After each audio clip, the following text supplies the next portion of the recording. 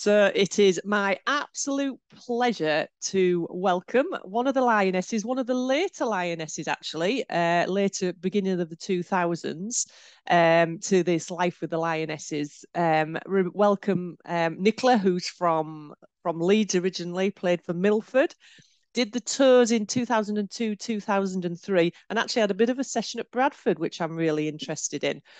So welcome to the series, Nicola. Thank you. Just tell me, I'm just so pleased to have you here because we haven't had many that were sort of in that later era that have actually been interviewed and part of this. Tell us a bit about how you got involved in rugby league and playing.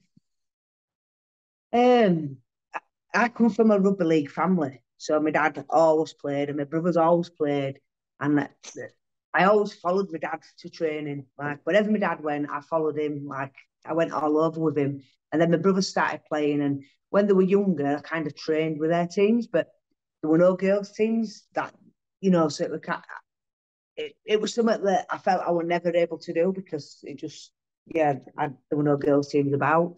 And then I left school, and I think you left school then, and they were like, boys go on to play in football teams, or they've always got something going on. That's how they kind of interact. But girls just I just lost my way a little bit. I didn't do any sports after school. And then one time I was walking through Leeds City Centre and I saw a boxing club, and I'd always wanted to box.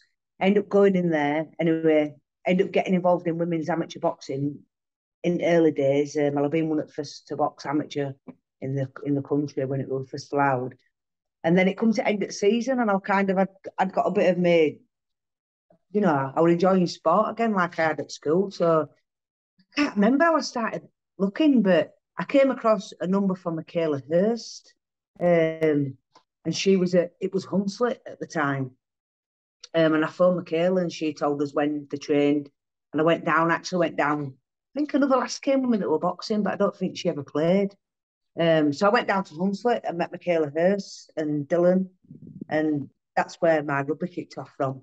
So, and even though I'd watched rugby all my life, I can remember my first game running the wrong way.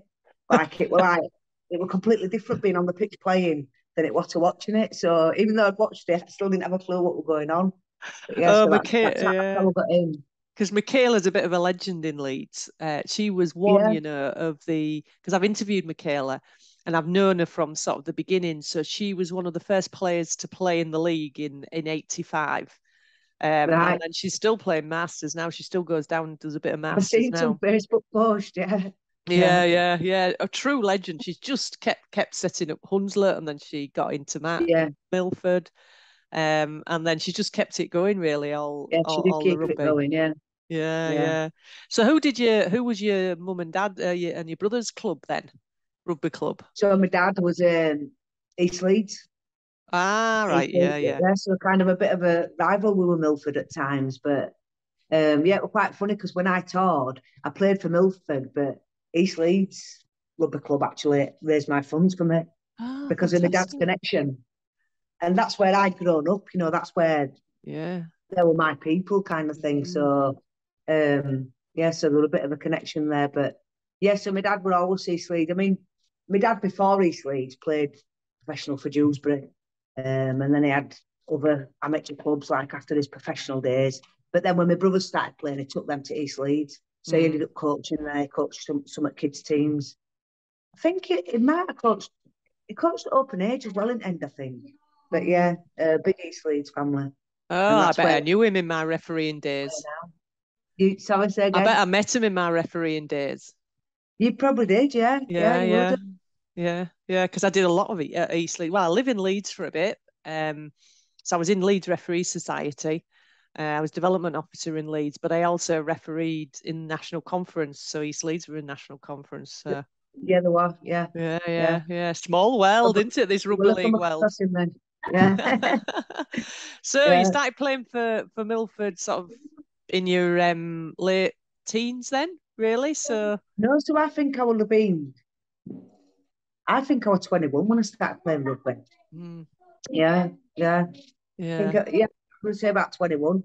Yeah. So how did you get on the England pathway then? Tell us a bit more about how you got into Great Britain then and started on that pathway. My memory's really vague. I think Dylan, I can't remember his surname. I want to call him Reynard, but I don't think Yeah, it is. that's right. That's Is right. that It is. right? It Yeah. is. You're I bob on. think Dylan kind of pushed me along and made me go to the trials and stuff. And to be fair, I didn't even drive. He took me everywhere as well. I think he kind of like, yeah, you can be good, and it took me all over the place. So I can't remember the exact route, but I think I should credit Dylan with it really, because I think he was one that would say, no, you need to be here and you need to be there. And I'm still a bit ditzy now, and I'll probably be more so back then. So I just did what he told me to do and turned up. But yeah, so I can't truly remember. I think he might have even said you've had an invite to this training squad or something, and then took me along and kicked me out of the car there. Because he was one of the coaches at some point, wasn't he? He was involved in the squad. But Yeah. Yeah. like him and Michaela just had involvement in a lot of things, didn't Yeah, they? they did. They had lots of Yeah, fingers in lots of pies. yeah. But Yeah. I owe credit to Dylan for me my start, I think. Yeah. So can you remember much about the training and going down for Great Britain training and But you know what, right? I've got loads of pictures and books out here because I need something to prompt my memory. And I think we did like some weekends and stuff like that because I can remember making up these songs that were so cringeworthy. Have you heard about these songs that we yeah, I made have. up? I've seen the song sheet. I think it's probably somewhere in here, and I think they were on like weekends. But Yeah. and I remember training at Leeds, not Leeds, not where they play. They call it Archie Gordon, something like that. Yeah, yeah, That yeah. training ground. I remember training there a bit, and Mm. maybe in Halifax, but I can't remember years. I can't remember for which kind Yeah, of yeah. tour and stuff like that it was. Yeah. But Can you yeah, I remember much remember us about all the getting training together. then and what you had to do and fitness wise Yeah, I and remember it. Yeah, I remember it being like different than club games because at club game I kind of just got used to just having a free rein really and doing what I want, running all over the pitch, and then all of a sudden this were more positional, and I had to understand the game better, mm. So it were more like it were more tactical, and that would have changed for me. So I remember really having to concentrate on that. And then Yeah. we did like weights programs. I'd never done weights before.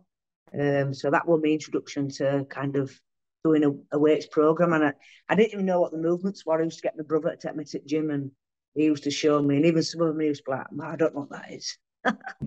So it was a big change, really. And like we'd do like sprinting sessions, but you'd be expected to go do them on your own, which I quite enjoyed following the program.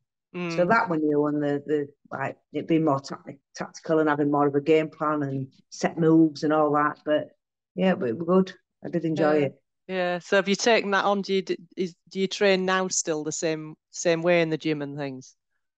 Um, oh, geez, I've been through everything since then. So I went, I went from rugby league to Thai boxing. So all my training were about. I did both at the same time at one point, but after my last tour, I kind of took on Thai boxing a bit more, and ended up like fighting in world championships and in Bangkok, and ended up when I were on my own, I'd just go to Thailand on holiday and I'd stay in a fight camp and I'd just stay in gym and train and fight. So it was all about running and pad work and sparring. Then after Thai boxing, I joined fire service and I got involved with CrossFit.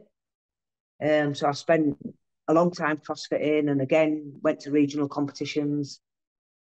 When COVID hit, after COVID, I did some BJJ, but decided I was picking up too many injuries. So I stopped that after 18 months and I've gone back to CrossFit, which is a lot of weightlifting and running about. So it is a Yeah, bit yeah. like that program was, and Mm. yeah, that program probably did like inspire me to lift weights because again, women didn't lift weights. And I always think now when I see women in gym that's what's missing. They've never been shown how to lift weights, or no one's ever said you don't have to use those pink dumbbells because women can actually lift bigger stuff. I think that's a lot of what's missing. Mm. But I do enjoy lifting weights, and yeah, that was my first introduction to weightlifting, and it's Yeah. still going now. Yeah, yeah. So you had to be fit then to get in the squad and go on tour. Yeah, and I think like everyone really tried on the fitness. Everyone worked really hard. I was looking at one of the pictures actually. I thought we all look really small. Like I thought we looked bigger than that, but now when I look at it, I think we look small. But yeah, I think my fitness improved. I mean, I was never unfit anyway, but I think the sprints and and all that kind of stuff, and my power improved with weights, a bit more robust than I had been. So yeah, all round fitness improved, and you enjoy that feeling, don't you, when you feel fit? I like to feel fit and strong. Yeah. Push me in a different kind of way.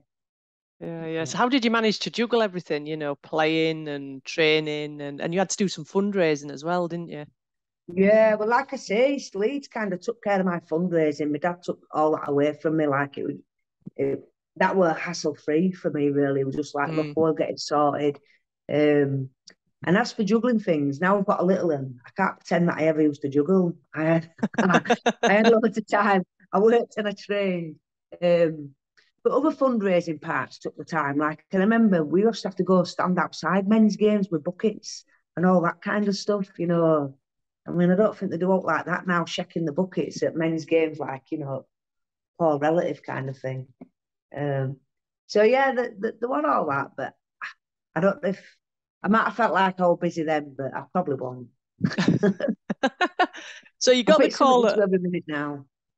Yeah. So you got the call up. So you got the call up to get in the squad. What did all your family and friends think? Ready to go out to Australia? Obviously my dad and that were really chuffed. My dad and like my granddad was still here at that time. My granddad would, will have been buzzing. And like all my dad's old friends, that had seen me grow up and stuff. And it was just different for them, wasn't it? Like my mum would have been excited, but my dad's the one with a passion for the rugby, So I think they were really proud. And like I say, we're kind of starting world, we're changing on it for women. So it were new for them to see girls do something different like this. But yeah, I think everyone was super proud. And you feel it, don't you? You feel like you're holding that then, you've got to kind of do the best you can do and perform because everyone's friendship B's and E's kind of thing. Yeah, absolutely. You're playing for your country, aren't you? So yeah, it's a big representation. Yeah, and it looks like you've represented them on a few fronts now, which is just brilliant, isn't it, in sport? For women to be able, as you say, when we were growing up, it just wasn't the case, was it? No, not at all. It's completely different now. I mean, I'm chuffed for all young girls now. Like if I go down to when I was doing BJJ and I'd go to MMA gym and I think, God, they can do everything. They can wrestle. They can do, they can get everything and be striking, and and people want them to do it. They're not saying, oh, there must be something wrong with you. Can't be a real woman when you wanted to do that, can you? Oh dear, it's brilliant, isn't it? So, had you been to Australia before? Because that was your first tour, wasn't it? Was the tour of that's the only Australia? time I've ever. That's the only time I've ever been. Oh no, actually, I've been again since for CrossFit. But yeah, that was the first time I've been to Australia, and I've got family over there as well. So they came to see us. Yeah. Yeah, brilliant. When What part of there. Australia? That's where I can't remember. I can't remember where it was. I can remember we did. I don't know if we went to play a warm-up game and they came to that. So we must have been somewhere near where they lived, Yeah, they came there. Yeah. So can you remember much about the tour then? And I remember the Australian tour because I didn't get to play like in the series until the last game. I can remember kind of like having all this pent-up frustration, and then I think the first involvement in play, I had to give a penalty away. I took someone off ball, give a penalty away, and I'm like, oh shit, what am I doing? And I think we lost that third test by like a narrow margin. I can remember there wasn't much in it. And I can remember then afterwards, everyone was really emotional. Like it was quite hard. It was like, everyone was really sad about it. So change rooms were quite hard after. I remember playing in like, being in big stadiums and the changing rooms just being like, whoa, this is like, with their own separate closets and all this sound over it was just something from a different world, wasn't it? Yeah, absolutely. Yeah. It is in Australia. Well, it's the number one sport, isn't it? So it's just phenomenal in Australia. Yeah.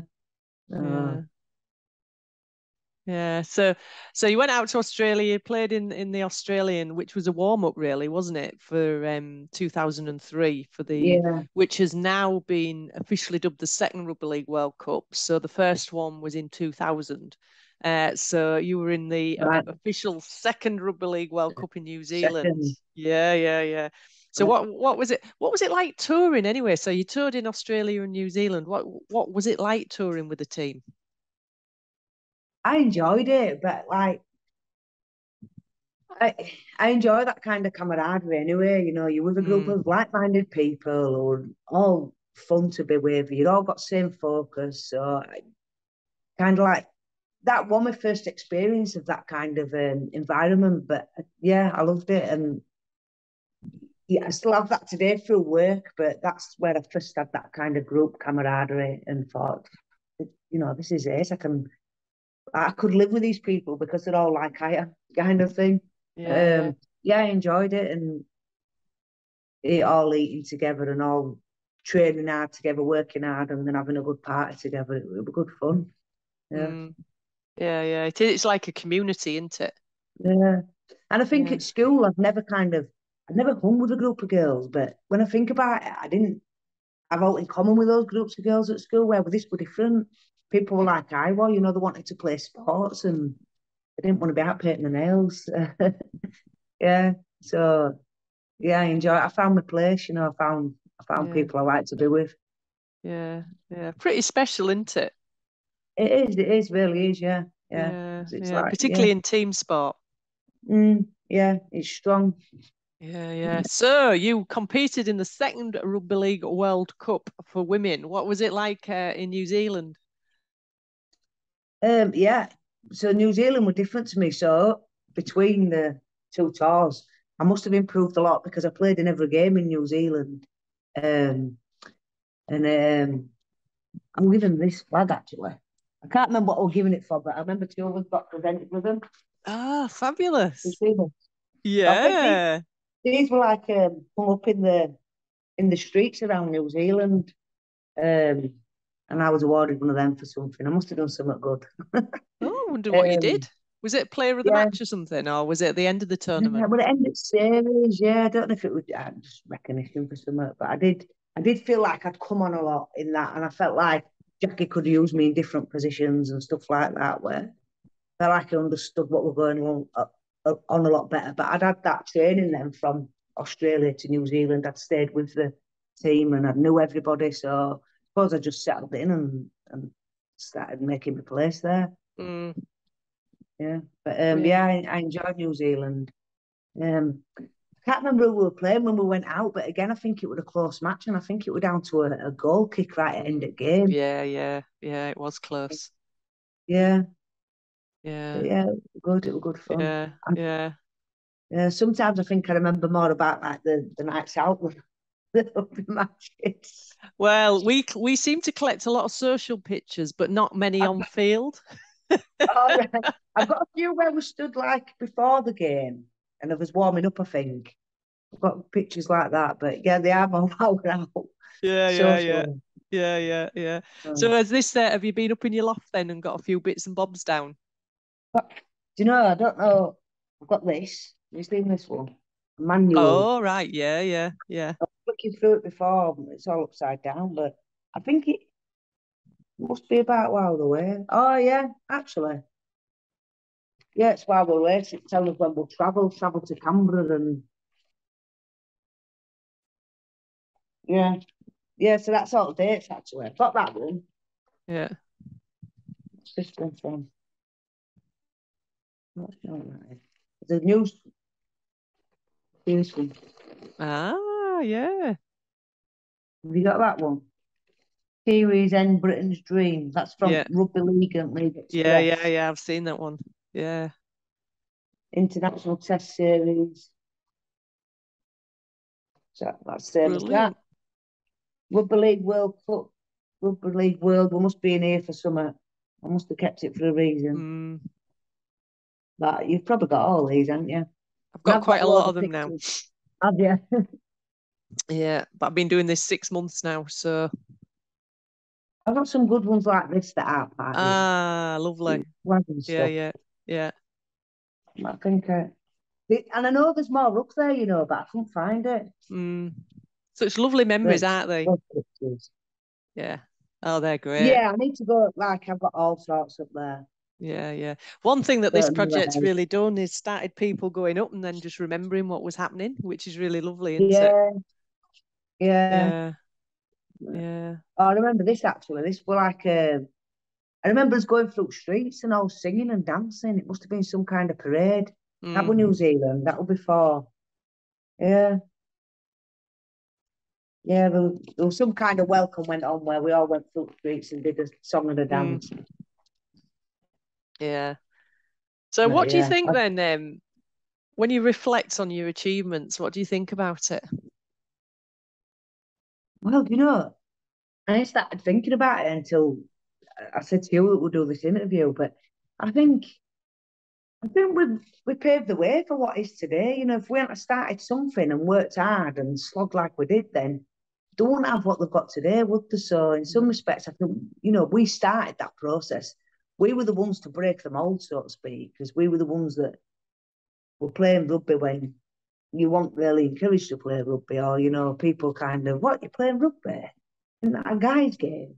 We went through all that period. So I just think we started like paving way for what we've got now. And yeah, it needs to continue, doesn't it? Absolutely, absolutely. And you were real pioneers for Yeah, sport, but also rugby league. And yeah. when you look at people playing now, it's like, wow. When you look at sport now, what would you say to the people, young women that have got the life ahead of them around sort of rugby league and sport? I tell them to get involved wherever they can and kind of don't close doors on themselves. Keep going through them, keep opening them and progressing. You know, they've got to carry it now, haven't they? They've got to Mm, push women's sport forward, and there's a long way to go. Women's sport is promoted more now, but it's not had the promotion. It's not had it's not bringing the money in yet, is it? That men's sport brings. So that's kind of where it's going to go. The next 20, 30 years, they're going to start getting paid better and reaping the rewards that way, aren't they? oh, But yeah, absolutely. I'd tell them to keep going. Yeah, yeah. Keep doing it. And when you look at what the opportunities now, what does it feel like for women in sport? Oh, I'm jealous of them. I'm so jealous in all sports. Everything I look at, everything that I did like when I was younger, and that I'd want to do now with my body and handle it. I'm just so jealous of what they can do, facilities they have, coaching they get, everything. So, yeah, but jealous, but it's good. I'm happy for them. Yeah, Definitely yeah, happy for them. absolutely. Well, Nicola, it's been an absolute pleasure. Thank you. I mean, you've not just excelled at rugby league, you've excelled in so many sports and broken the mold for so many women. You should be proud. You should be proud that you've Yeah. paved the way for women in sport. And thank you so much for being interviewed. No worries, Julie. Thank you. Thanks for putting up with me.